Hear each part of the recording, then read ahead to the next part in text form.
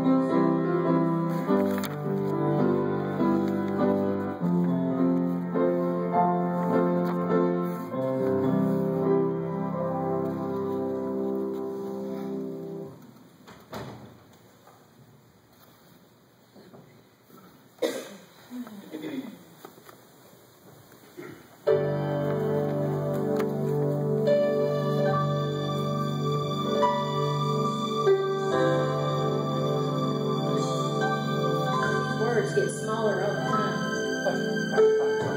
I'm not on an ego tree. I'm nothing on my own. I make mistakes and I often slip. Just common flesh and bones. But I'll prove someday just why I say I'm of a special kind. For when he was on the cross, I was on his mind.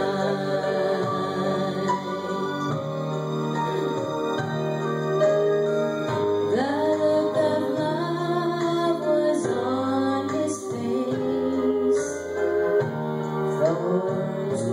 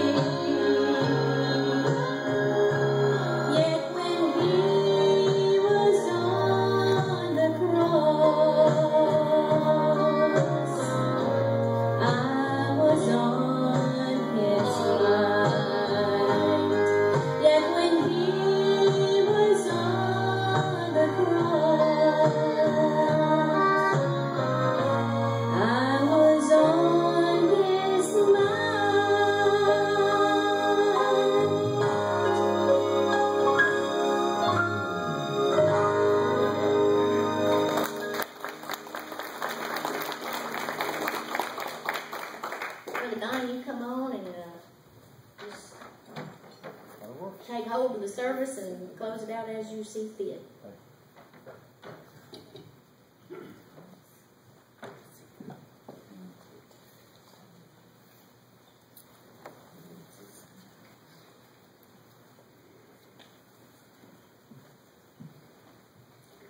Well, you can't get rid of a bad dollar. I'm back. Pam said she wasn't going to introduce me, but I've been in the supply ministry for a long time. And one time I was invited to a church, and I got there, and the fellow says, "You're going to have to introduce the speaker." I said, "I don't know who he is." And the guy that got me to come got up there and said, "I don't know who he is either." And so they turned over to me, and I said, "Well, I know who I am. I know why I'm here, and you're going to know why I'm here before I leave." And that night I walked in, they said, "Well, we was going to vote on a pastor tonight, but said that we're going to vote to call you." So sometimes things have a way of working out. I hear some good things from your church. After Brother Jack has been here a while, I hear some good things, and that's great.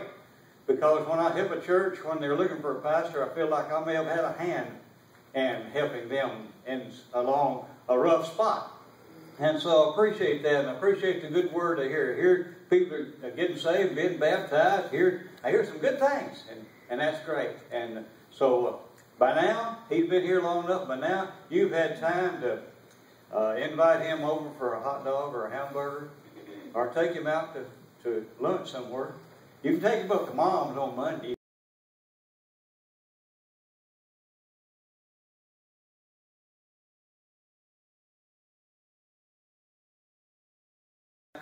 I heard a guy did. They had the preacher over one day for dinner, and they left the little boy in the living room to entertain the preacher while the mom finished up in the kitchen. And the little boy asked the preacher, says, "You know what we're having for dinner?" And he said, "Well, no, son, I'm having the idea." He said, "We're having goat." And his mama heard him out of the kitchen and said, "Goat? Boy, what do you mean we're having goat?" Said, "Where'd you get that idea?"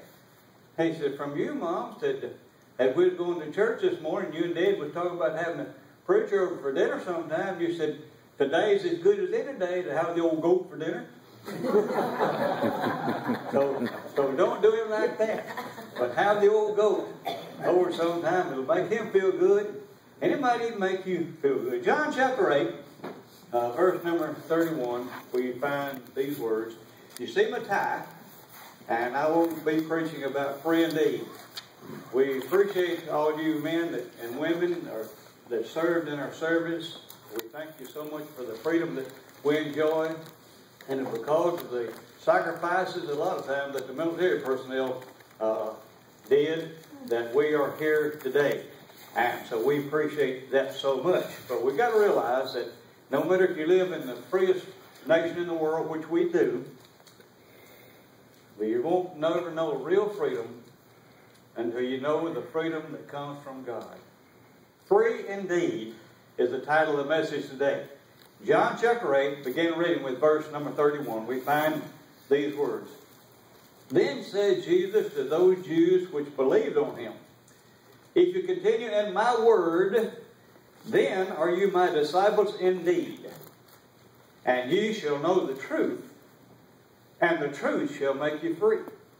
They answered him, We be Abraham's seed.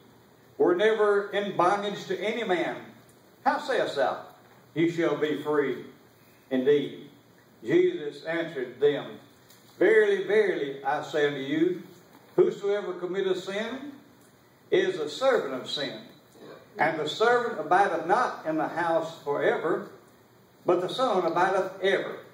Verse 36 says, If the Son therefore shall make you free, ye shall be free indeed. Sometimes we take our freedom for granted, but it's costly. And our freedom is not free. And so today Jesus said, if you trust the Son, which is He of Jesus, ye shall be free indeed. And the word indeed means without question. You shall be free indeed, without question. And so today we want to think about that for a minute, or a few moments together, as we think about Jesus can make us free.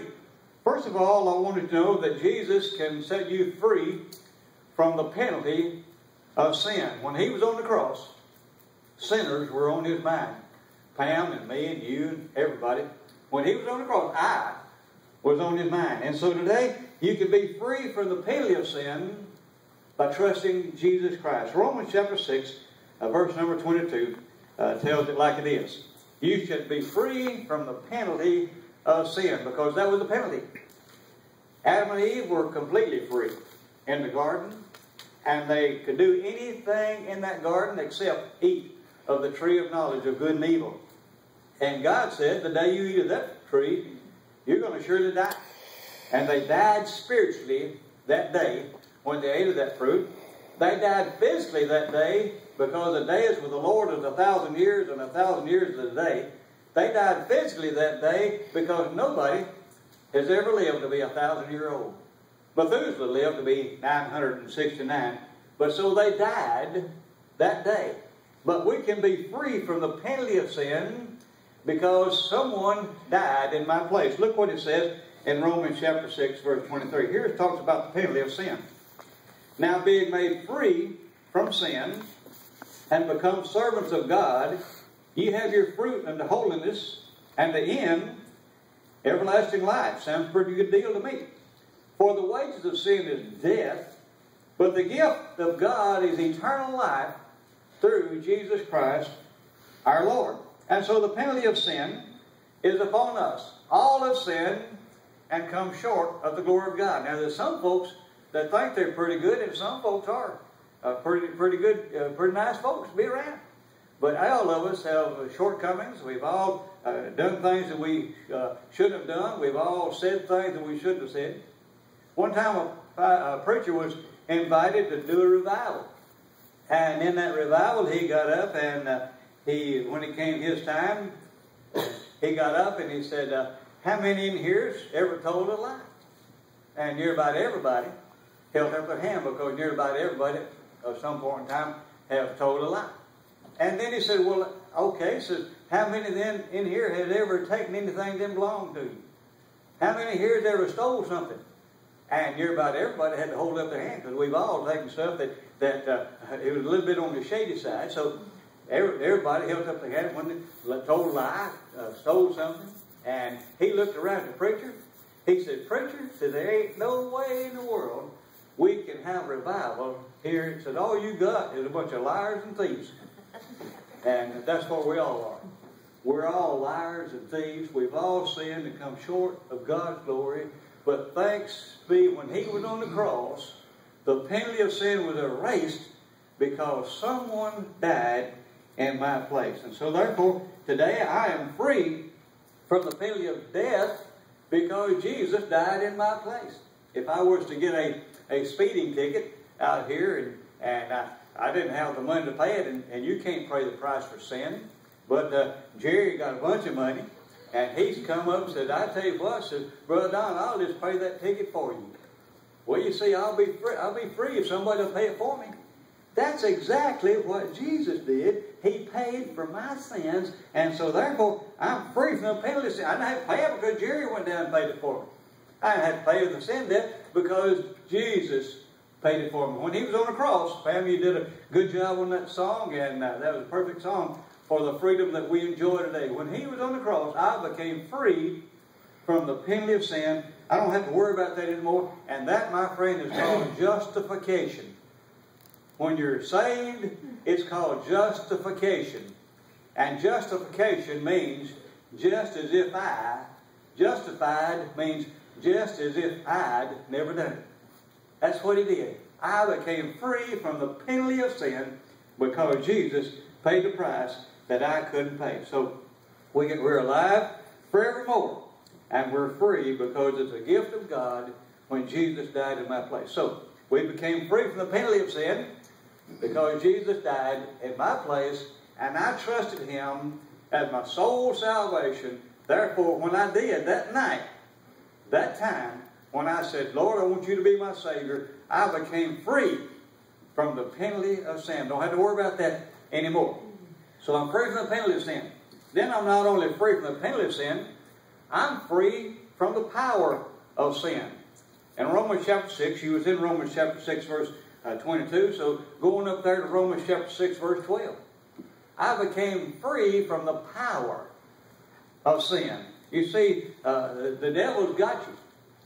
Lost people won't admit it, but they got a Father. Now, I'm saved, and I've got a heavenly Father. Lost folks don't know it, but they've got a Father because Jesus said, you are of your father the devil, and the lust of your father you will do. Man, I tell you what, if people that are lost, they really are out of control because the devil has got them in their grasp, and the devil has got control of them. He says in Romans chapter 6, verse number 12, let not sin therefore reign in your mortal bodies, that you should obey it in the lust thereof. Neither yield your members as instruments of unrighteousness unto sin, but yield yourselves unto God as those that are alive from the dead, and your members as instruments of righteousness unto God. For sin shall not have dominion over you. See, I'm free. Because I got saved, sin shall not have dominion over you. For you are not under the law, and all the law was given is so I know I was a sinner, but under grace. What then?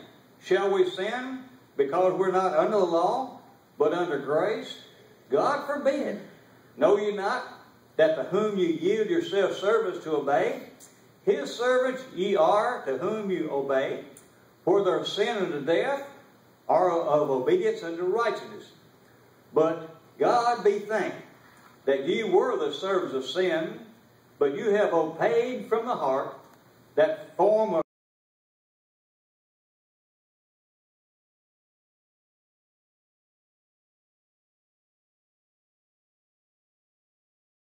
from the penalty of sin, because I knew I was lost, I knew I was going to hell, I trusted Jesus as my Savior, I became free from the penalty of sin. I don't have to worry about that penalty anymore because He paid for it on Calvary's cross. That precious blood that He shed on Calvary's cross was a payment for my sin. And therefore I became free from the penalty of sin, and now I became free from the power of sin as I let the Holy Spirit lead me. You see, when a person gets saved, the Holy Spirit comes to live within inside. Jesus comes to live within inside. And I love to tell people how to get saved.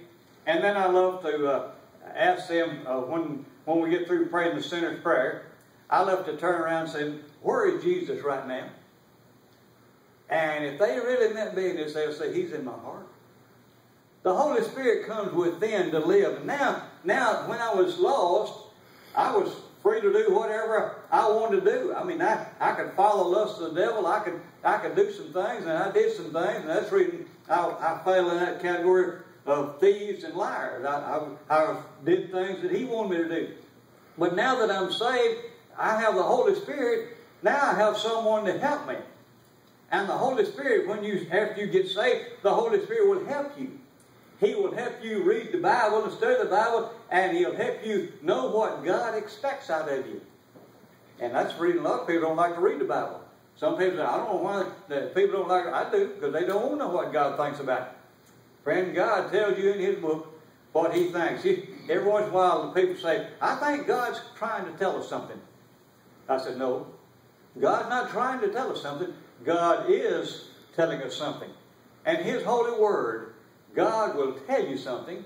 And so therefore, when I learn what His word, from His word, I learn what I can expect out of God. Now that I'm saved, I'm His. I can learn what I can expect out of God, but I also can learn what God expects out of me. And so when I learn that, and when I learn to follow the Spirit is going to lead me. He leads me in the paths of righteousness for His name's sake. Yeah. Because He don't want a Christian, He don't want a Fairview church member, He don't want someone to bring shame on the name of Jesus. And so therefore, He leads us in the paths of righteousness for His name's sake. And so therefore, I became free from the power of sin because it doesn't have dominion over me anymore. Now I have someone inside to help me, and I know what's right, I know what's wrong, and therefore I have the authority to say no. That might be one of the N words. no needs to be said a whole lot of times. I have the authority to say no because I have the Holy Spirit inside, and I know what God says of that. And as long as God says it's wrong, it's going to be wrong. No matter who says it's right, it's still going to be wrong. If God says it's wrong. I say amen there. Well, I say it anyway. Anyway, if I'm free from the power of sin, it doesn't have any more power over me, because now if I sin, if I tell a lie, it's because I wanted to, or might needed to in some cases. If I steal something, it's because I don't have to do it. I don't have to follow the lust of the devil. I don't have to go along. So therefore, He has made a way of escape. No sin. If you find yourself in a situation that you shouldn't be in, don't go trying to blame the devil. You see, some people say that Flip Wilson used to say the devil made me do it. Well, if he lost, that may be the truth. But if you're saved, the devil can't make you do anything, because greater is He that's within than he that's in the world. And so therefore, all I got to do is just listen to the righteous voice in place of the unrighteous voice. And so therefore, today, I'm free from the power of sin. And if I do anything, it's because I wanted to. So next time you've done something that you should have done, if you want to blame somebody, then you find you a great big full-length mirror and stand right in front of it and look right square in that mirror and say, you're the rascal that made me do that. And so just figure out who did it, because you don't have to.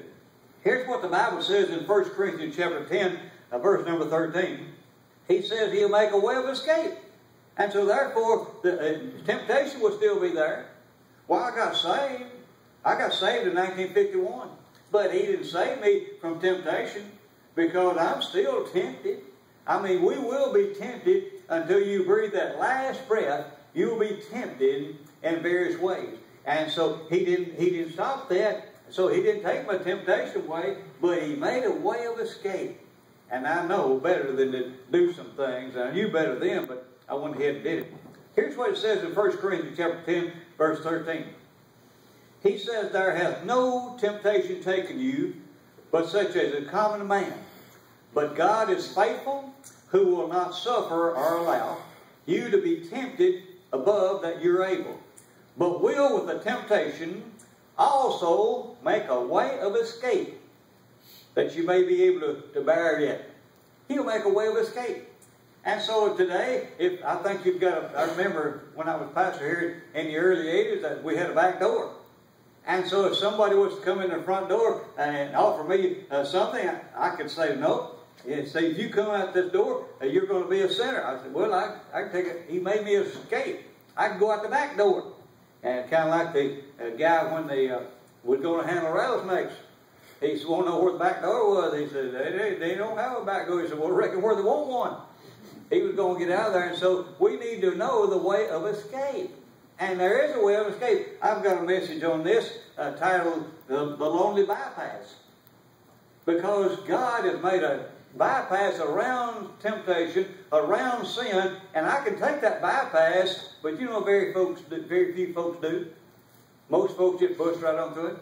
Remind me of a little kid. People today, especially a lot of people in church today, remind me of a little kid. You get a little boy, and you get him a brand new pair of shoes, and you get him all fixed up and ready to go and everything, and if there's one mud puddle in the yard, guess where that little rascal's going? He's going to go through that mud puddle. And so today, people that are supposed to be saved, they're supposed to know that they can walk around that mud puddle. Boy, they just bust right on through it and see how much mud they can splatter on everybody else. So I'm free from the penalty of sin because Jesus died in my place, shed His blood. I'm free from the power of sin because now that I'm saved, I've got the Holy Spirit of God living within, and He's going to nudge me and tell me how to go, and He's going to nudge me and tell me when I've done something wrong. And that's the reason I go to 1 John chapter 1, verse number 8 and 9. If you confess our sins, He is faithful and just to forgive your sins and cleanse us from all unrighteousness. So if I get out here in a mud puddle, and if I step in a mud puddle by accident, then I can pray, God forgive me. Or if I did it on purpose, I need, when the Holy Spirit convicts me, I need to say, Lord, forgive me. I confess that as sin. Lord, forgive me. And therefore, I can be free from the power of sin, because all I've got to do now is follow the leadership of the Holy Spirit, because He's going to lead me in the paths that I should go. So I'm free from the penalty of sin. That's called justification. I'm free from the power of sin, and that's called sanctification. I know what's right, and therefore, when I got saved, whether or not you know it or whether or not you've ever been told, a saved person is a saint. Many times, Paul, writing their letters, the little epistles that he wrote, the letters that he wrote, he would write to the saints that are in certain place, to the saints that are scattered, to the saints that are scattered. So, friend, if you're saved this morning, you're a saint. So why don't you go ahead and act like it? I'm a saint, so just go ahead and call me Saint Don, if you want to. Or if you don't want to, you can just call me Don. Or if you don't know my name, like Pam didn't introduce me because she didn't know my name. Anyway, I'm free from the penalty of sin because Jesus died in my place. I'm free from the power of sin because I know what God says about it, and I know that the Holy Spirit will lead me and help me, and I know that I can be free from I don't have to do that anymore. And if I do that, I'm standing in front of the mirror and say, you rascal, you did that. And so today, that is called sanctification. And friend, you need to get in God's Word and learn how a saint ought to talk, how a saint ought to walk, what a saint ought to do, because you're a saint. Whether or not you know it, you may not look like a saint, you may not walk like a saint, you may not talk like a saint, you may not even smell like a saint. I don't know how a saint smells, but you may not even see it. Anyway, this morning, you can be free from the penalty, the power, and the last thing, in Revelation chapter 21, one of these days soon, I'm going to be free from the presence of sin. The penalty, Jesus.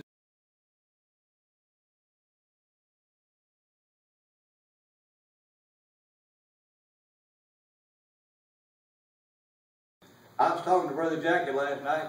He called. He waited till late to call me, and the first thing he said, "Did I wake you up?" Well, I think he was waiting late, hoping he would wake me up. But we was talking about some important issues last night, and we was talking about how Brother Jack said, "I'm preaching at the homecoming service. I'm going to tell them that the Lord's coming back soon." I believe He is, folks, because I believe the world got so stinking rotten. I'm telling you one thing, it's just, you almost have to take a aspirin before you go out, before you open the door of the morning.